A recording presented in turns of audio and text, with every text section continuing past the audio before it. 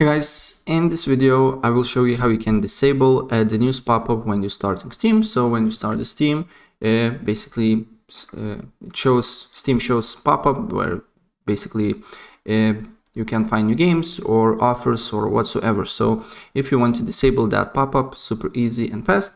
First of all, of course, load up your Steam and log into your account if you haven't already, and then on the top left corner you should see Steam icon. So press on that, then go to settings, and once you're on the settings here, go to interface, and once you are on interface, then you should see on the bottom notify me about additions or changes to my games, new releases and upcoming releases. So what you need to do here is to toggle this option off, and that's pretty much it. What you need to do here if you want to disable the news pop-up when you're starting Steam. So yeah, that's pretty much it. If I help you out, please press like button and subscribe for more. Take care.